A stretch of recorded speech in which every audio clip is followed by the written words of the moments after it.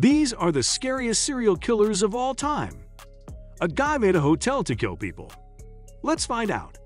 We have a morbid obsession with the violent, or in better words, macabre.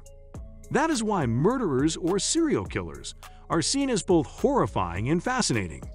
We can't help but want to understand more about these troubled folks, or at the very least, we can't turn away once they've attracted our interest.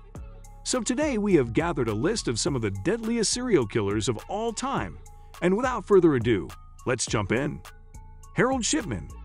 The first entry on our list is pretty gruesome, being responsible for the death of 218 people, and that is the one that was recorded, and it is expected that he might have killed more as well. He had the nickname of Dr. Death, which actually went with what he did. He was actually a physician, so he had easy access to victims who were an easy target for him. Plus, he could easily get away from it as well. But obviously, he was caught. People began to suspect foul play after Shipman was engaged in so many situations in which victims perished. He said that the majority of his victims were elderly women who died in their sleep. However, several of these ladies died during the day, which others found strange.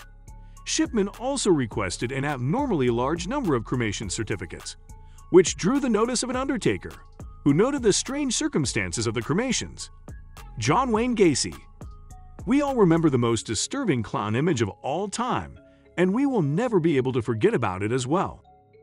The guy behind that disturbing image is actually John Wayne Gacy, a serial killer, who was known by the name the Killer Clown.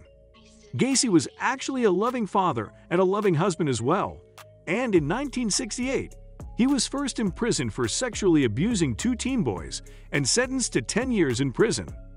However, due to his behavior in prison, he was freed after just 18 months, demonstrating that the United States legal and penal systems were extremely weak at the time.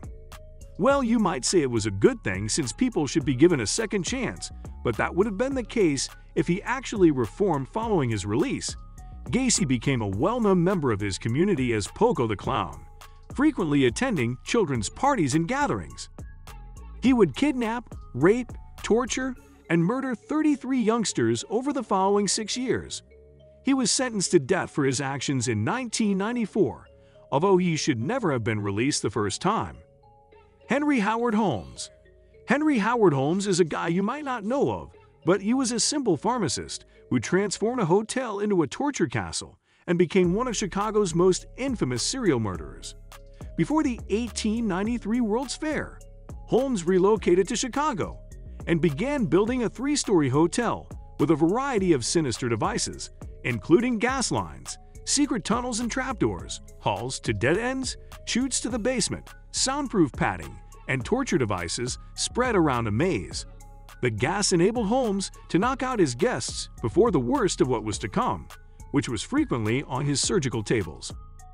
He then burnt the victims at the furnace of the building, selling skeletons to medical institutions and committing life insurance fraud. All in all, he admitted to more than 30 murders, which were found only after a fellow scammer reported about him because was falling short of a financial agreement. So eventually he was hanged in 1896. Richard Trenton Chase. The next guy on our list will surely make your stomach turn if it hasn't been already by the previous monsters on the list. He was known as the Vampire of Sacramento because he had a gruesome habit of drinking the blood of small animals, like rabbits and birds, and also sometimes blending their organs with Coca-Cola to make a totally disgusting concoction. Yes, what you have in your mind is true. After being released from a psych ward, he later changed his targets from animals to humans. Jeffrey Dahmer. No list of the most deranged serial killers would be complete without Jeffrey Dahmer. Jeffrey Dahmer began killing at the age of 18 in 1978 and wasn't arrested for murder until 1991, when a would-be victim fled and led police back to Dahmer's Milwaukee, Wisconsin home. Some of the gory facts of his murderous life were revealed through images of mangled victims and body parts strewn across the flat. He even had an acid vat in which he disposed of victims. Dahmer killed 17 individuals in all, most of them young black guys. He was imprisoned twice, once for molestation and once for murder, and was assassinated by a fellow inmate in 1994. Anyway, this wraps up our video for today. What do you think about this?